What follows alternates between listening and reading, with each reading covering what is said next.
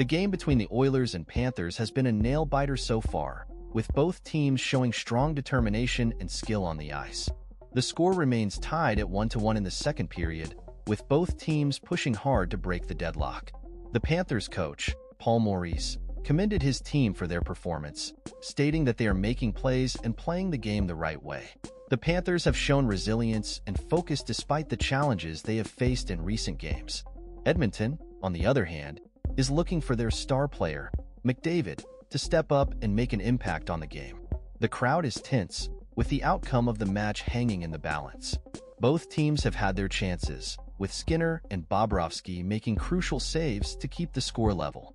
As the game progresses, the intensity on the ice continues to rise, with both teams giving their all to secure a victory.